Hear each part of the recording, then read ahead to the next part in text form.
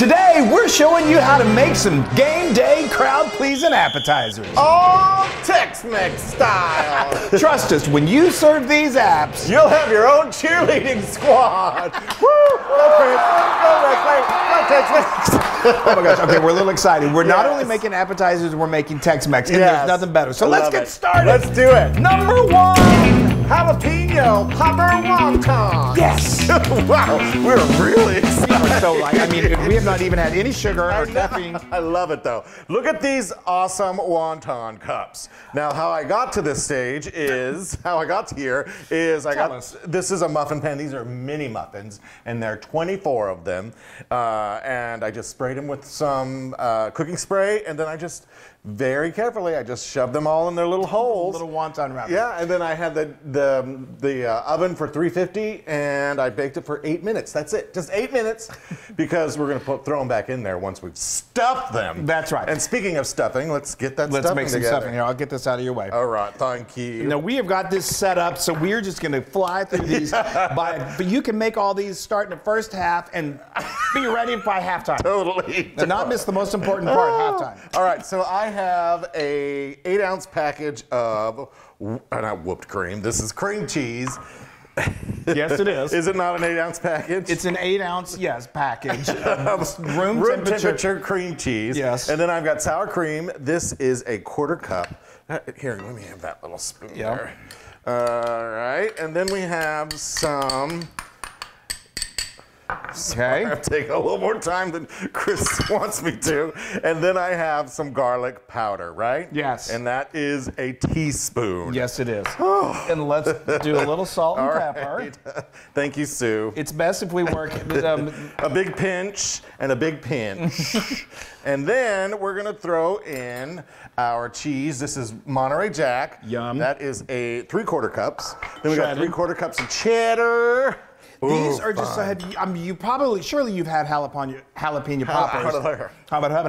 Jalapeno poppers at your favorite Tex-Mex restaurant. So this is that same filling all combined. Yeah, and then here are 2 jalapenos that we cut up. Because you've got to have jalapenos. For jalapeno poppers. Yes. So seed them and get those seeds out and finely chop them. Oh, leave a couple seeds in there. Well, you can, but you may be thinking that seems like a lot of heat. It's surprisingly not. No, it's not. It's actually good. And then bacon. You got to have some bacon. You have to have bacon. And I've got actually there's 8 strips in here, but I'm going to save a little bit so that I can throw it on top too. So we bake those till they're obviously nice and crumbly. You can do this way in advance. And then I'm going to save a little bit that I can put as a topper twister on top of those things.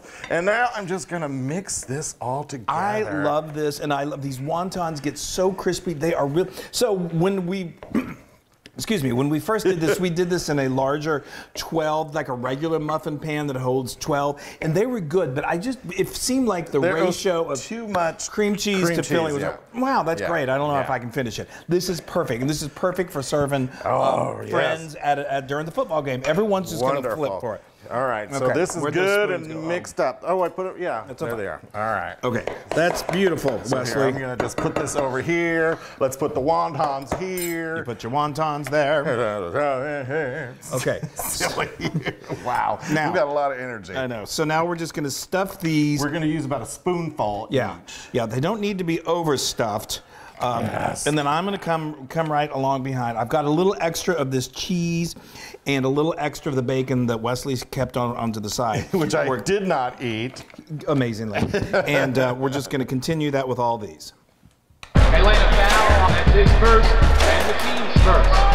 Morris has the line to shoot 1. How festive. Yay! Those are great already. Yay. Now I just stick these in the oven for 8 minutes, and you've got your appetizer number 1. Perfect. Well, we got to eat them first. Well, that'll happen. Are those not? That's perfect game day grub. Look at how cute those are. Oh, no, so cute. I let them go in the oven for about 10 minutes. Took them out, let them cool down, and I put them onto this tray, and now we're gonna. And then we're gonna eat them. Yeah. I love them. Oh, they're just so munchable. It's my God. I love jalapeno poppers, and I love the crunchiness of these. They're so good. Yeah. And they're 1000% Loon approved. Now for recipe number 2. Best ever chicken quesadilla.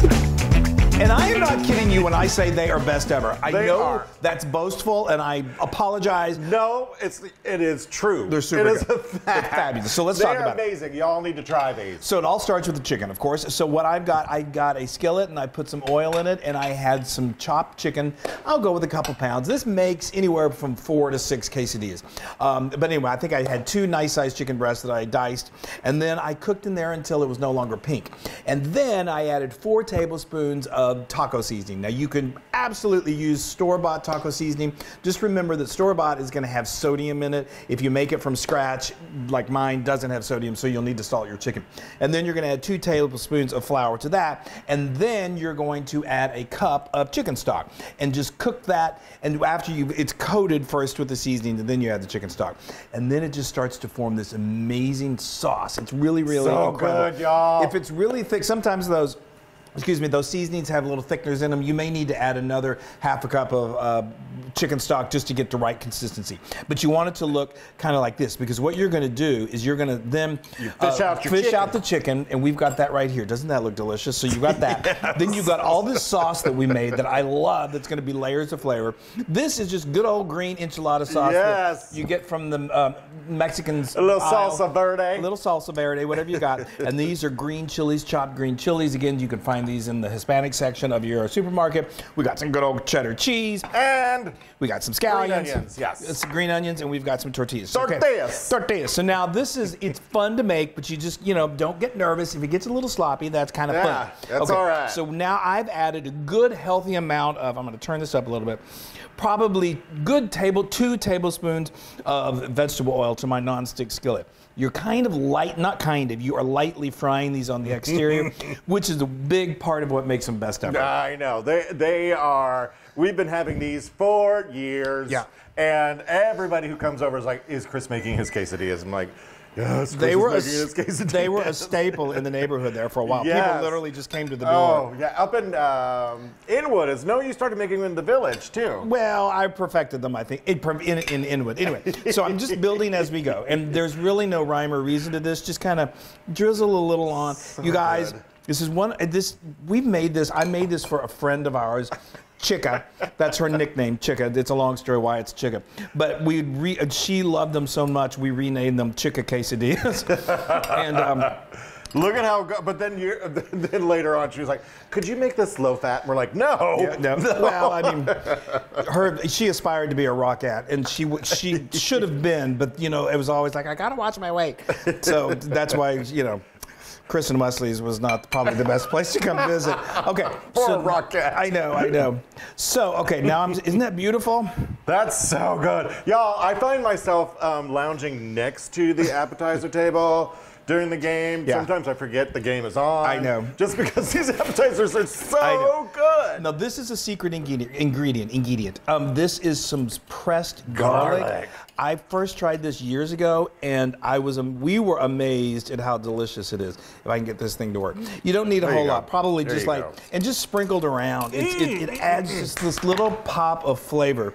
And now we are going to do the top this, and I'm going to wait. This is getting scary. No, it's not scary. Oh. No, it's still got, you want to wait till the bottom starts to get nice and golden brown and crusty. It's usually 3 to 4 minutes. I'm rushing and they're like, oh, I got time. Yeah. Let's go pop a beer. Anyway, so you'll be back to see the old flippage. Okay, here's the moment of hilarity usually. No, you got this. But don't worry, if some flops out, you can always add it right back. Yay! That is golden delicious. Golden, crispy, and beautiful. And now it kind of shrinks up as it cooks, and so that bottom tortilla will do the same. And I'm telling you, the texture is to die for. Oh, isn't that beautiful? Gorgeous. It's so great. So we just cooked that until it got nice and crisp and golden on the bottom side. Then I just dumped it right out of the skillet onto this cutting board, and now I got a nice, it's my favorite. I know, trusty pizza cutter, and it just cuts beautifully. Another thing on these keep heated in the oven on a low temperature perfectly, so you can. Oh, look at that cheese pull. Yeah. I'm taking 2 pieces. Yeah, I know. Look at y'all. Oh, wait a minute. Now I just need a little salsa. A little dollop of salsa, a little dollop of sour cream is always a nice touch. Oh, wow. Okay, yeah, okay. Is there a good cheese pull? I don't know. It's just deliciousness right here. I'm so excited. This has been one of my favorites for a long time. I'm just picking it up. Oh, are you? Oh, that's a good idea. Yeah. That's a good idea. Here I go. Ooh, look at the cheese. Hang on.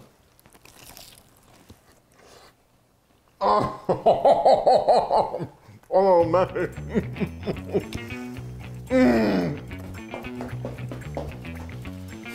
Happy, happy, happy. My all-time favorite. My all-time favorite. It has been for years. You guys, you got to make it.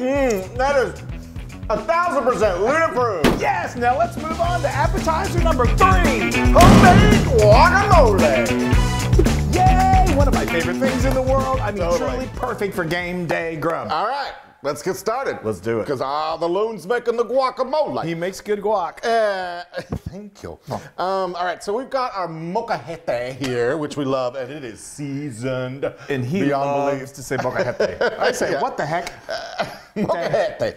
And then I've got two good-sized Haas avocados in there that we're gonna get all dressed up. They're nice and ripe. They're not too ripe. They're, when you're at the store in the produce section, you want to check them. They shouldn't be like mushy, but yet but you want them a little hard, just because you stiff. know that they won't be. I know. Not I like. remember the first time years ago I made a guacamole and I didn't realize, and it was like as hard as a brick. And I put it in my food processor and it turned to like stone. That's because you left the stone in it. Oh, well, I'm there's kidding. that too. I'm Okay. kidding. All right, so we've got our avocados in here. We've got 3 minced garlics, cloves of garlics, and then we've got 2 tablespoons of cilantro. Love cilantro. All these flavors really do come to you. May be thinking, wow, they're putting the kitchen sink in there. It's awesome. So we're gonna do it. I can't talk. Yes, you could.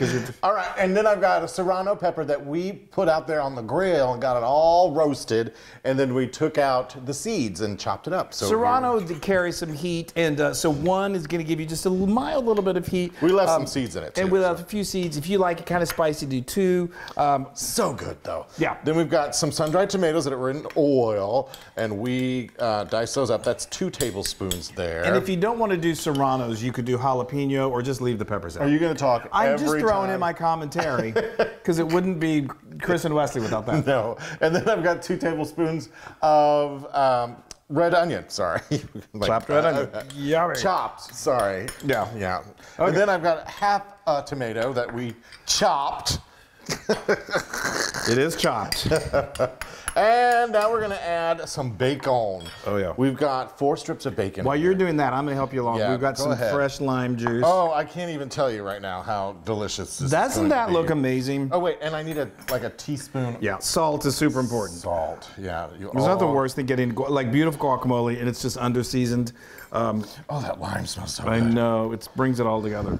All right. Okay, I'm he gonna likes- this he- is so He likes using his fork. I'm Now- going to fork it. I'm forking it. Now, obviously, if you don't have a molcajete, that's too bad. But if you don't, most of us don't. You can do this in just a bowl, and it's super delicious. How's it going there? It's good. I wish I was serving this tableside at like a Mexican I know. restaurant So or there, something. I mean, in Texas where we live, and so often, that it's so much fun to order your guacamole tableside. And there's this one restaurant in particular that we've been going to for years called Mi Dia from scratch, and they use most of these ingredients. It's super fresh, and it's just. I don't know. It all comes together. You could also omit probably half of these ingredients, and it's still going to be delicious because I love fresh avocado. But there's something about bringing all of these together. Yes. All right. This is going to take me a All second. right, keep on mashing. They lay a foul on his first and the team's first. Morris has the line to shoot 1. Yup, I just flung some. Well, that's and okay. there's Flo. Yeah. Flo, you don't like guac. We've tried this before. She doesn't know. That looks so good. Look at that, Wesley. y'all. That is restaurant quality. Yay. There's also this device.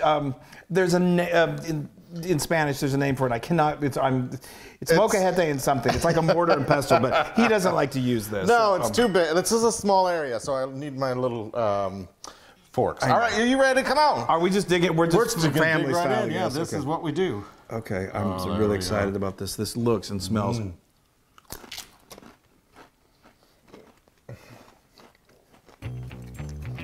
time it's so good. That is amazing. I love it. That is 1000% Loon-approved. Yes! All right, we're on to appetizer number 4. Tex-Mex queso! Yay, Queso. I tell you, if there's anything in the world that is true, I say this for everything, but this dish, and this is like truly like what I like to call authentic Tex-Mex queso. It's not that super thick processed cheese with Rotel, which I grew up on and I love, but this is don't be bad-mouthing Rotel and I'm not, but this is a little different. It's a little this thinner. is like your restaurant style. I think so. Okay, Totally. so now we've got like a half an onion here, just a white onion, yellow onion, whatever you want to use. I've got 2 jalapeno peppers that may seem like a lot, but I've seeded them and I've finely chopped them. So good. And we're going to let these cook down until they're nice and tender. It's about 3 to 4 minutes. Okay, you see how these are starting to brown a little bit? Yeah, They're getting nice and soft. Pop. The seeds are popping. Got hopping peppers. Anyway, now we've got about a cup of nice, ripe, beautiful cherry tomatoes that we're going to go in, and these are going to break down, and they're just going to add so much flavor. All right, well, I'm going to eat this guacamole then. Okay, no, don't eat all of it. Okay, so you see how these are broken down now, and they're just beautiful. Oh, I'm not going to do that yet. I thought that was Don't do it. Don't do it. I thought that was garlic. This is garlic, so we're just building the flavors. Okay, oh, so exciting. I love this. Now, right here, this is the trick to making, one of the tricks to making great Tex-Mex queso. This is just a 12-ounce can of evaporated milk that I put into this bowl. Into that, I'm adding 2 tablespoons of cornstarch. I'm here. I can help. Oh, I know, but I like the angle that everyone can see this from. I know you can help. Well, then to help. No, I'm joking. This is good. So I'm just going to mix this in like this. It feels good on my fingers, too. It's so nice and warm. Okay, so now that's fully incorporated. And so what that's going to do, it's going to make cornstarch and evaporated milk. So it's going to make it really smooth, and that evaporated milk is going to help thicken it a little bit. But it's not going to get, like I said, not like the cornstarch will help thicken it? Yeah, but it's not going to get like that super gloopy, processed cheese that we do like. But this is a different kind of queso. It's a different kind of queso. It's a queso the way queso should be. Well, I mean, there are those who would argue with that, but I think it's we're purist quesoers. Oh, are we? Okay. So now here's the other trick. The kind of cheese you want to use is American cheese. This is a ½ pound of yellow American cheese. It just melts beautifully. It's not too heavy, and that's what I just love about it. This is just smooth and delicious. Yeah, it just makes the perfect queso. I'm telling you, it really does. Okay, we're going to stir this until it's just melted. Okay, isn't that luxurious? Wow. So it got nice and it got thick, but not too thick. So now we're gonna. The color is great. Beautiful. Too. So now we're gonna add some seasonings. I've got a teaspoon of ground cumin, and then I've got a ½ teaspoon of salt, ¼ teaspoon of garlic powder, and a ¼ teaspoon of just black pepper. We're gonna mix that in. These I love cooking with. These are the diced green peppers. I think they're not spicy. They're mild. They just add a nice flavor. And then we're going to do a little bit of cilantro. That's like 2 tablespoons of cilantro. Doesn't give it an over heavily cilantro flavor. Look at that. Isn't that great? Wow. So I'm salivating. So now we're just going to stir this together and let it just kind of simmer for literally a couple of minutes, and then it's queso time. Yay! Oh, isn't this just a thing of beauty? I mean, we haven't tasted it yet, but I'm going to say... Well, we have tasted it. We have, and I mean, I haven't made this in the past in a little while, and so we're just... I know. Just for pretty, why not? Top it with a little pico de gallo, which is just chopped peppers and tomatoes. And okay, now you can... Wesley loves to serve this like this, and Totally. You put it right down the table, everybody get a spoon, and spoon it over your chips. Yeah, get a spoon and get yourself... Yeah, no double dipping. I know. All right, I can't wait. Only in your house. Oh, please. Our house. Oh, I'm so excited. Nothing. Oh, look at that, y'all. That cheese. Oh, hold, Chris, hold. I'm trying. I have been.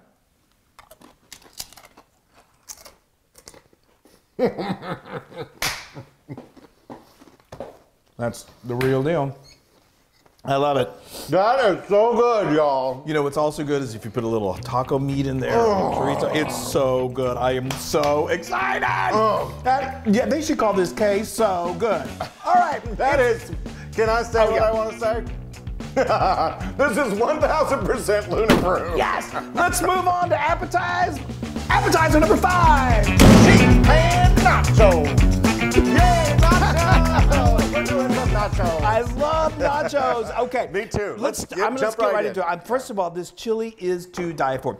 It's vegetarian, it's black bean and corn, and the flavor is absolutely delicious. stunning. And it goes with these nachos perfect. So I'm going to give you a real quick overview of how I did it. Quick rundown. I just got a nice pot like this, put some vegetable oil in there or some olive oil, and then we're going to throw in some nice veggies if I can remember them all. There's onion, there is red bell pepper, there is zucchini, there are celery, there's carrots, there's jalapeno peppers, and there is garlic. Everything. There's everything that I can pull out of my garden. But no, it's so good. And you're just going to saute that until it gets nice and soft. And then we're going to season that with some seasonings like cumin and chili powder. And cayenne pepper. And then just let that coat that. Then we're going to add some vegetable broth. Keep it vegetarian. Why not? And just let that simmer. And then we are going to really amp up the flavor with some tomatoes. I use my San Marzano tomatoes. Use my hands to squeeze those babies on in there and pour the juice. Hit it with a little salt and pepper, and then let that simmer for about 20 minutes. Then we're almost done. We're going to add in some drained black beans, some fire roasted corn, and some cilantro, and then just stir that up and let it heat. And that's it, baby. It's so great. And you know, we like to use a kind of a spicier chili powder for the vegetarian chili. Yeah. It just adds a little bit of to it. Yes. Whatever you like. And then we have the chips, which they may look like just regular chips, but they are not. They're a chip above the rest. I took some corn tortillas and I got my trusty pizza cutter and I just cut them into quarters and then I threw them into our deep fryer, let them get all... Or you could do it in your skillet with oil. Yeah, and let them get all golden brown, and then I drained them on some paper towels, hit them with some salt, and here they are. But we did a whole package of corn chips because we're doing our big old sheet pan here, so we're not kidding around. Okay, sheet pan nachos. These are sheet pan. Look at that already. And this really, I mean, you can get messy. You can get messy. You should get messy. So now we've got some wonderful shredded cheddar cheese. Yes, and then I'm just gonna throw this on there. The cheesier the better, folks. But this is 2 layers, so we're gonna do this first layer, and then we're gonna add some more of the wonderful chips. And so, like I always say, when you're going with something like this, just go with good ingredients. Go with some good quality cheddar. I like to get my favorite block of cheddar. Well, you're so slow. Well, I know. I didn't literally mean be messy. Well, anyway, get a nice block of cheddar cheese and shred it. Do it on your box grater. Any way you want to do it, but quality really does matter on something like this. And look at those. We should call them mile high. They really should be because they are practically. I hope they'll fit in the oven. Chris, I'm slinging. Careful! You almost slung it on me. I almost got slunged on. Oh my gosh, a nacho slinging. Oh wow. Oh wow. I know. This chili is amazing by itself, but it's so good on this. And I am using the whole vat of chili. Yeah, get some over here. You're missing a bunch over here. Come on. We are inviting the entire block. We are inviting the entire block over. Exactly. Okay. All right, cheese, and then oh my cheese. gosh. All right, there we go. Okay. Oh wow. That is amazing. Okay. Y'all. I've got our oven preheated to 350 degrees, and if I can lift this, we're going to let it go for just about, 10 minutes. I don't know what you're having. Nachos, please. It's nacho time. It is nacho time, but it is our time. Oh, my gosh. Is that not something to behold? Unbelievable. Folks, if you bring this out, your guests, your family are going to just... They're going to love you more than they already do, which is probably not possible. All right, let's do a few dollops. Yes, I'm going to do a dollop. Yes, there we go. Sour cream. Oh, wait a minute. Here, did I just screw it up? I did that. Here, you do a dollop over here. Down here. You dolloped when you shouldn't have dolloped. dolloped. Where am I dolloping? Here, I'll just dollop right there. It's never a dull moment. Oh, God. Oh, I didn't dollop. Here, dollop right there. No, okay. It doesn't matter where you dollop. Dollop wherever you feel the right place to dollop. Give me another dollop over here. Okay. We're dolloping our way into insanity. All right. There. All right, so we've got dollops. Now I'm going to put a little bit of... Ooh, look at that. That's what you've got right there is some cilantro. No, I'm looking at your... These are some pickled jalapenos. You dollop it with whatever you feel like. Y'all, look at this. This is a party. This is perfect for game day. Game day could never be more festive, no matter the outcome of the game. Oh, wow. Wow. Should we take a picture? I've taken several pictures of this. Okay. I'm going to just use a fork. I'm going to use a fork. Use this. Oh, look at that. Oh, I see one that I want right there. Oops. I'm fingering them. Yeah. Oh my gosh. Yeah. This is Wesley's guacamole, by the way. Oh, come on. All right. Wow. Here we go. Yeah. The crunch. Oh, the chili. There's just something about a big platter of nachos. Oh, the spice of that chili. Oh, and the crunch. There's some serious crunchy chips. Those are amazing. Wow. This is 1000% Luna Brown! Yes! Boom.